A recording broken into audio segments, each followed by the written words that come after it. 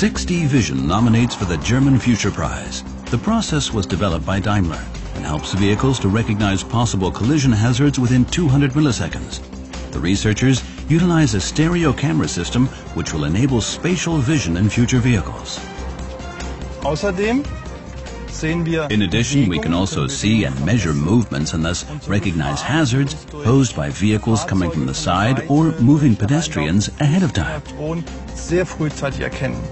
The special aspect of the system is the ability to recognize moving objects before they enter the driving corridor and thus the danger zone. Furthermore, the system can also determine the direction of motion and the speed of the identified objects.